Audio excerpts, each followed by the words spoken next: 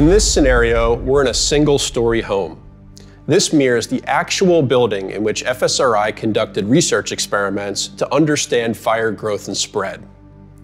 It's a 3-bedroom, 1-bath with a kitchen, dining room, and living room in the middle. The fire starts here on the sofa in the living area. The source of the fire could be something small like a candle, cigarette, or lithium-ion battery-powered device like a smartphone. Picture yourself in this home. You're in the back bedroom over here with the door closed. I'm going to show you some real-world footage from the experiment so you can understand what the actual fire conditions were like. Look, you can see the flames and smoke starting on the couch right here. So let's roll forward. After just 40 seconds, you can see the flames are growing. But what I really want to call out is the smoke, which is spreading across the ceiling and is beginning to fill the house from the top down. This isn't like the smoke you felt from a campfire or your grill. It's incredibly hot and filled with toxic gases. Smoke in a home fire is made up of dangerous chemicals like carbon monoxide. The longer the fire burns, the more toxic the smoke gets because the concentration, or parts per million of these gases, increase. If inhaled at only 400 parts per million, you'll start feeling the effects, causing headache and nausea. At 6,400 parts per million, you're dizzy and almost unconscious. It can get to the point where a single breath is dangerous to your life and health. The temperature of the smoke is just as dangerous. In our research, smoke reached temperatures of over 1,000 degrees. A few seconds of exposure can cause 2nd and 3rd degree burns on your skin and in your lungs. Back to the timeline. We're at 80 seconds now and smoke has reached every room in the house, except your bedroom with the closed door.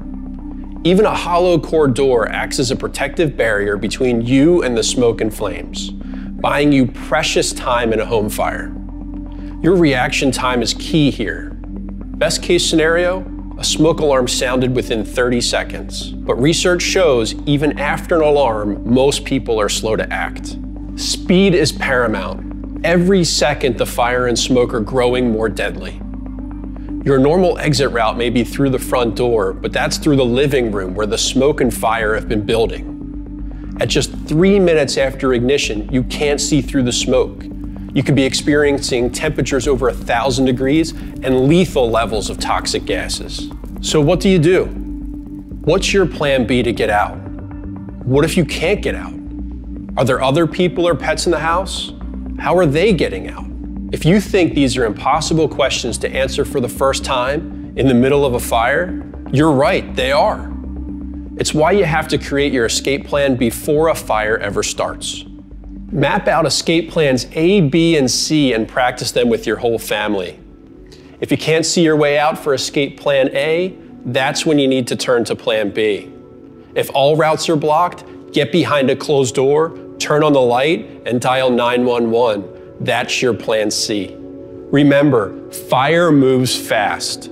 Plan ahead to save lives. Create and practice your escape plan. Everyone in the household needs to know their plans A, B, and C by heart. Make sure you have working smoke alarms properly installed on every level of your home, including the basement, as well as inside every sleeping room and outside every sleeping area. And don't forget, close before you doze. Get that protective barrier of a door between you and the smoke and flames.